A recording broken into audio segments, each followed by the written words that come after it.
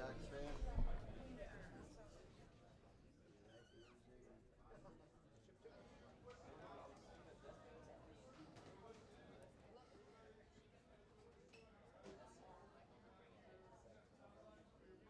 allowed to hang out with back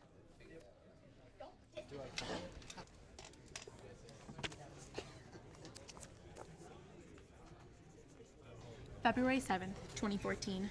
Subject's hair looks extra shiny today. Must have started using the new shampoo he bought last Friday. Seems to be cramming for his upcoming physics test with Mr. Miller's 6th period.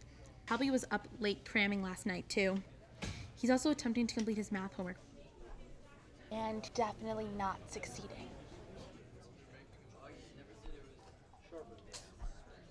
Oh crap.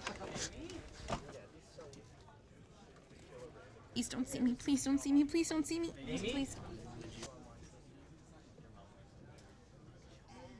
Hey, David, what's up? Just studying? Yeah, I am.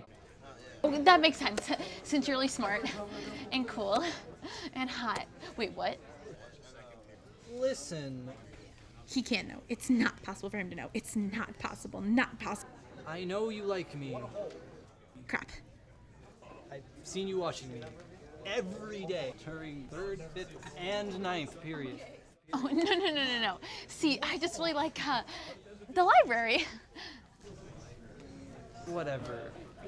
Look, the point is, I think I'm not really looking for that kind of relationship right now. So I think it'd be better if you and I just stayed friends or even casual acquaintances. Oh, I totally get it. No problem. Good luck on your physics test. How did you... I don't even... Bye, see you later.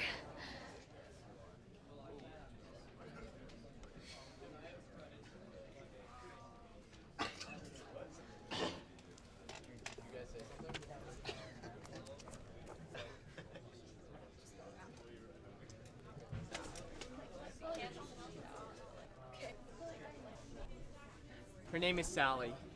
She's sitting over there.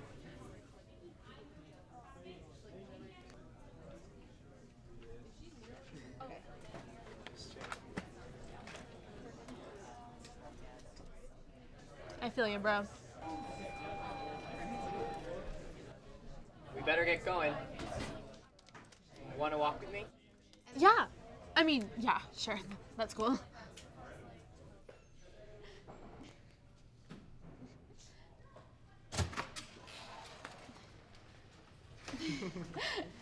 Into comic books.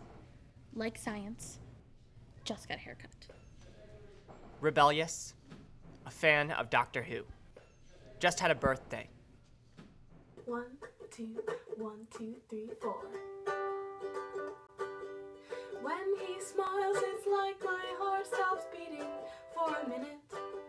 And when he looks at me, I grin like a fool. Could it be what troubles me is not really a mystery? Maybe it's just love. I wish I knew what else to do than blush uncontrollably. I end up talking about random things like Back to the Future 3.